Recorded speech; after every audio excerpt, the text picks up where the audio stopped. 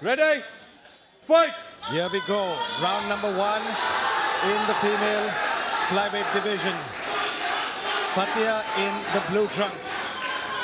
Lena in the red corner. Swinging for the fences immediately. Fathia is going for a counter-striking game, and Lena opening up with some low kicks. Fathia needs to be careful because Lena has the kicking and the range advantage on her. She is the taller, longer fighter. Fathia should look to close the distance, come in and work some of her boxing. Lena's been competing in Muay Thai all over the world, recently coming off of a big win in the USA. Fathia is also pretty good in the striking. She's been a national champion in kickboxing and boxing in Egypt, and is looking to land a couple of those punches on Lena's face. One thing we know about Lena, and we've seen that in her last 2 outings here in Pearls SFL, is that she can take a punch. Well, and she can hold her own on the ground as well. Yes, Arjun, one thing is for sure is that if the fight goes to the ground, Lena definitely has the advantage. Lena also, I would also say, Dan, Lena has the advantage in the clinch because she sets up a lot of her takedowns and her throws from that clinch position. So far, a good job countering Lena, is Fathia. Both fighters staying patient. Fathia is moving very correctly.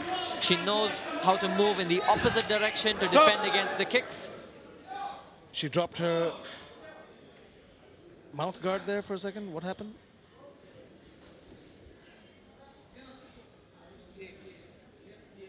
There might be some sort of Guru, corner. Bucket. Stop. Yeah. Something has gotten wrong here. Can she fight? She can't fight. Okay, that's it now. Done. That's it. Stop. Close. Okay. Fathia, you can fight. They called the... Ready? I don't know exactly what happened here. Referee Ryan Clark called the stop for some reason.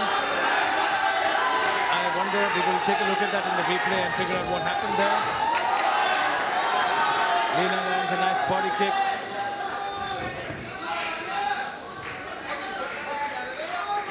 I wonder what all that was about there. Well, I'm not too sure if that was I thought legal. You got something stuck in her throat, or worst case, maybe the mouth guard. Yeah. Maybe the mouth guard went in the opposite direction. Yeah. It's a nice right hand.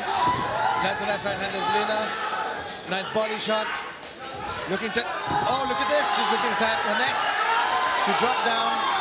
But this is what Fathia has to avoid. She doesn't want to play this game with Lena. Lena is the superior grappler, straight into mount. Fathia is holding on for dear life, but that's a good way to put it.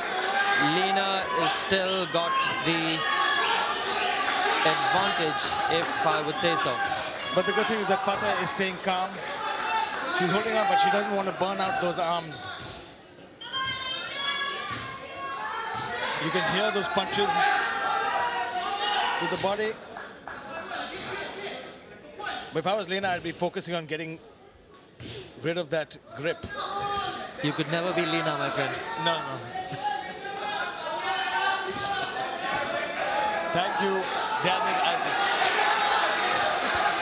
You're always entertaining. All right, Lena is still in the mount position. Both girls in stalemate position. Not too much happening. And if there's... Oh, look at this!